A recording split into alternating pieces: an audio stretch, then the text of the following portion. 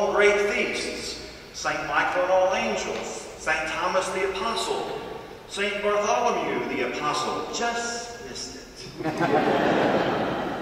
Or the Feast of the Holy Cross, to name only a few of the more obvious examples. But then there are days like today, the lesser feasts, the commemorations, those days in the church's calendar that we keep in order to call to mind the profound discipleship of those who have walked this way before us in service to the Lord of the church. And on this particular day, one cannot help but call to mind St. Francis of Assisi.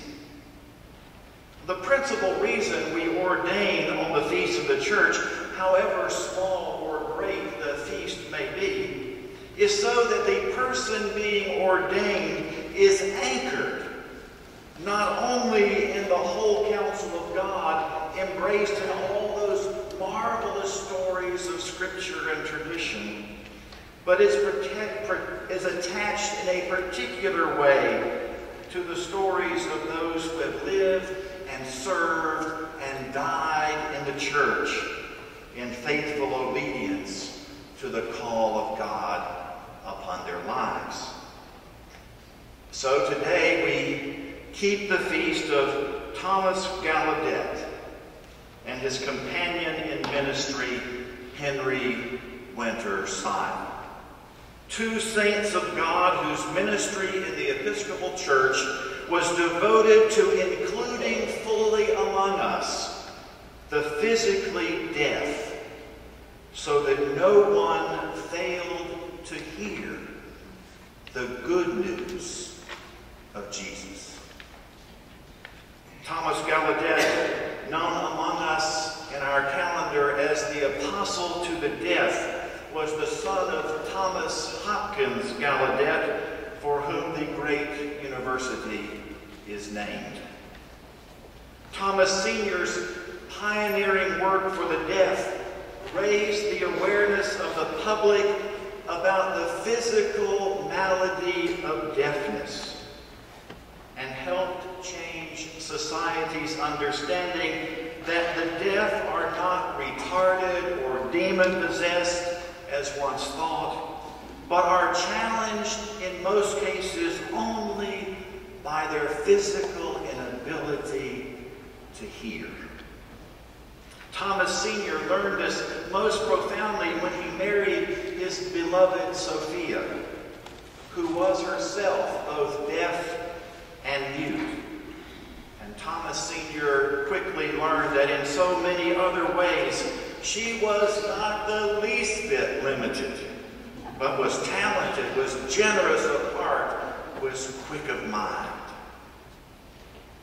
Thomas Jr., the one that we remember today, grew up in a home where his mother was deaf and mute, and his father a tireless advocate for the education of those who are deaf or hearing challenged.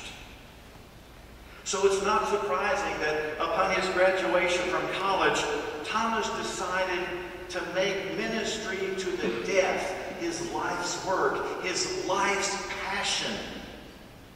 But in his case, unlike his father who did it through education, Thomas Jr. decided to pursue his calling to serve the deaf as a priest of the Episcopal Church. His hearing father and his deaf and mute mother, and in like manner, hearing Thomas Jr. chose a life partner in Elizabeth, who was, like his mother, also deaf and mute. Together they labored on behalf of the deaf within the Episcopal Church for more than 50 years. And one of the great gifts of Thomas Gallaudet's ministry was raising up among us a faithful minister for the ministry of Word and Sacrament. One Henry Winter Sile, the first deaf person to receive holy orders in the Episcopal Church. So Ben, from this day forward, the day of your ordination anniversary will always be attached to the lives of two extraordinary servant leaders whose passion was for those who cannot hear. Now, I do not think that necessarily calls you to a special ministry to those who are physically deaf. It might. One never knows in this business. Never say never. Yet I'm more inclined to believe that being ordained on this day might have some other connections for you. Thomas Gallaudet was laser focused on the ministry God called him to. He was clear about what God was asking him to do. And in a time when the distractions were many and the obstacles were great, Gallaudet might well have given up and found 1,001 reasons not to pursue his vocation. And we remember him then largely because he stuck to it, because he didn't give up and worked at what God called him to do until the very end of his life. Being ordained on the feast of Thomas Gallaudet is also a good and holy reminder to you, then, that the work of a priest is to be strongly, powerfully sacramental. We capture the sacraments, those outward and visible signs of inward and spiritual graces, largely by means of our senses. It is in our touch, our taste, our smell, our hearing, and our seeing that we most clearly apprehend the mysteries of our redemption. It is through our senses that our awareness of God with us, our first-hand knowledge of Emmanuel, is most acute. The lives and ministries of Thomas Gallaudet and Henry Sile are faithful reminders of that concept you learned in 6th grade science about sensory deprivation and sensory compensation. They were clear that when a person's physical deafness,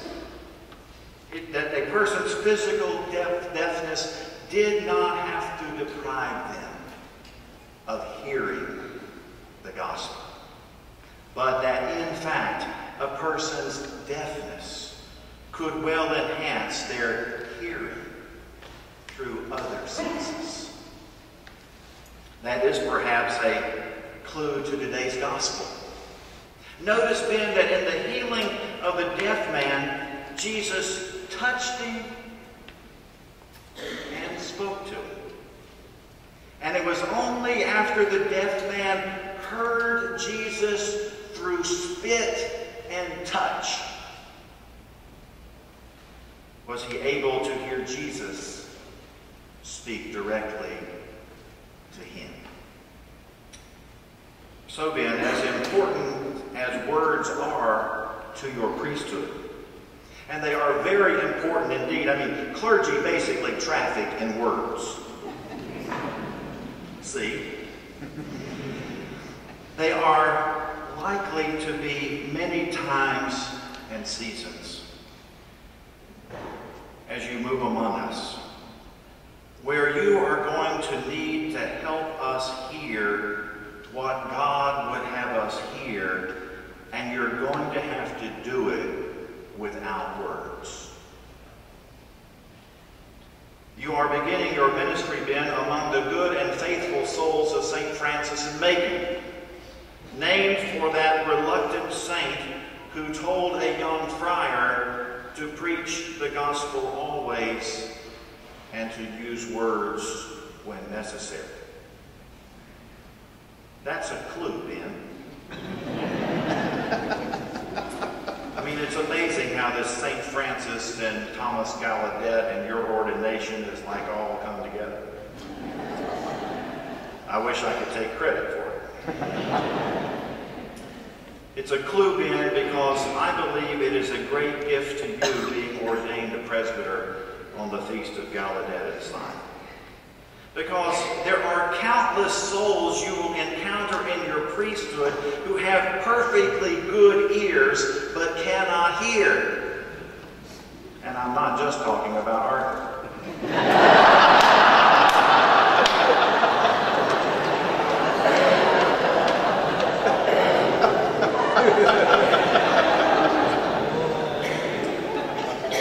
Some of them cannot hear because, as hard as they may try, their ears will not resonate with the music of the gospel.